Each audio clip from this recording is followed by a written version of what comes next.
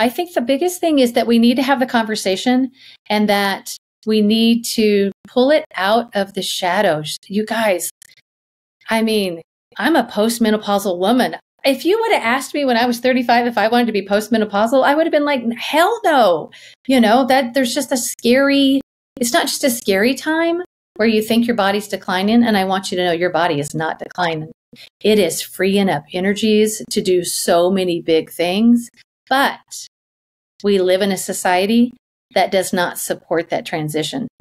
We live in a society that does not support it through our food industry, our medical industry. I mean, if I go into the doctor and I start complaining about, I'm going to kill my husband today, they're going to prescribe me some psychiatric care, right?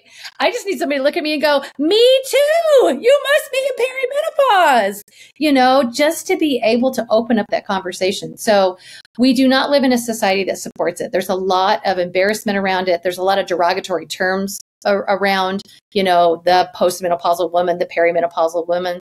And we tend to glorify this whole, my child making years. And you know what? No, this is going to be a really great time. And so we need to have the conversation, grab the books that I recommended, do your own research, raise your hand.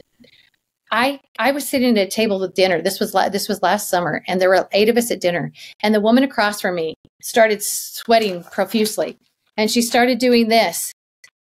And she was fanning herself, and and I knew she was having a hot flash because I have them all the time. I knew exactly what it was, and I wanted to reach out and say, "Hey, having a hot flash? Do you want to borrow my little fan? I keep it in my purse." But I was so afraid to embarrass her, to call attention to it, because you could tell that she didn't want anybody to know that's what was going on. Well, I'm sitting across from her having one myself. So I'm like, girl, I know exactly what you're going through. But I want us to be okay having these conversations, because the more we talk about it, the more we bring it into the light, and then the more it gets moved into the category of importance in our food culture, in our medical culture. That's another thing. Did you know that less than 1% of all the dollars spent on medical research is for this time in a woman's life? Less than 1% of all statistic. The medical research dollars goes towards studying perimenopause and menopause this time in a woman's life. No wonder. Yeah. Your doctor gets anywhere from 1 to 2 hours of menopause, perimenopause training in an 8-year education. It's just not in the forefront. So we as women need to bring it into the forefront. And I'm so glad we had this conversation tonight. And I'm sure that we'll have more conversations, but do your research, reach out to your friends, because trust me, if you've got friends that they're all having symptoms, it just doesn't look like it. If you're not having a hot flash, you think you're not going through menopause. Well, if you've got frozen shoulder or weight gain or brain fog or anxiety, go back to that list that I read at the beginning of the podcast. There's so much going on there, and there's ways that you can combat that. Get your books, do your research, and reach out and connect with each other. Courtney, what else do we want to say before we wrap up? I want to say that this just isn't a conversation amongst women. We need to be talking to others about it so they are aware. I absolutely love that. I've been married 30 years, and I had said to my husband the other day, I said, I forgot what it was. And I was saying to somebody on the phone, blah, blah, blah, menopause, blah, blah, blah, hot flashes, sleep disturbances. I don't know what it was. And I guess it sounded like I was putting myself down. And I said, no, I'm no longer hiding the fact that I'm going through this, because I want somebody else to know that they're going through it too. But you know what? I don't share a lot with my husband. I mean, I'm a health coach. I don't sit down and say, babe, this is what's going on. This is why it's different in the bedroom. You know what I mean? Like, that's a cringy conversation to have, right?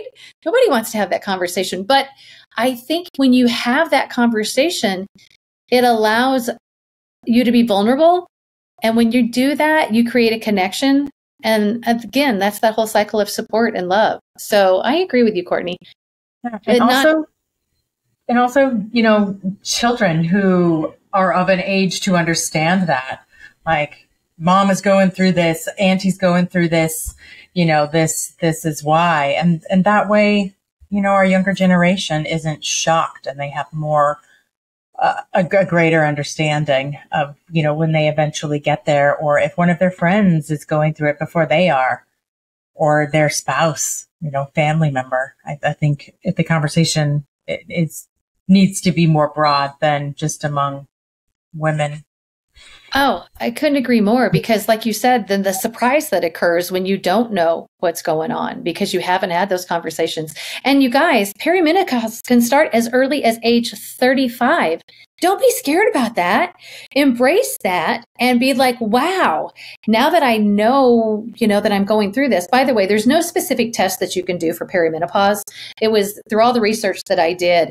You can go get your hormones checked, but your perimenopause journey, which is 7 to 10 years before your last cycle, fluctuates so much with your hormones that if you were to check your hormones today, you would get a different reading tomorrow and a different reading next week. And so there's not a specific medical test that you can do for perimenopause.